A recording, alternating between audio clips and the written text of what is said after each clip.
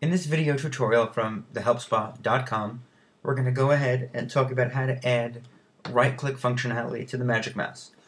Now, most Mac users who I've spoken to, and I'm a Windows to Mac person now, most of the Mac people I've spoken to see right-click as a foreign thing and don't use it. But for we Windows users who are just moving to Mac, right-click is a valuable tool that can help ease the pain of the transition. So let's go ahead and learn how to activate that right-click and get some of that functionality back. So using the Magic Mouse, I click, and no matter what happens, I don't get a right click.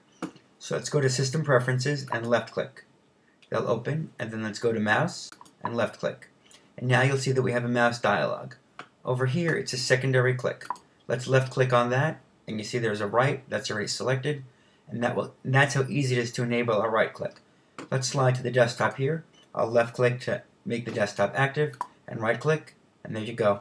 Now we have a nice right-click functionality enabled there, so while you're transitioning from Windows to Mac, you can use your right-click.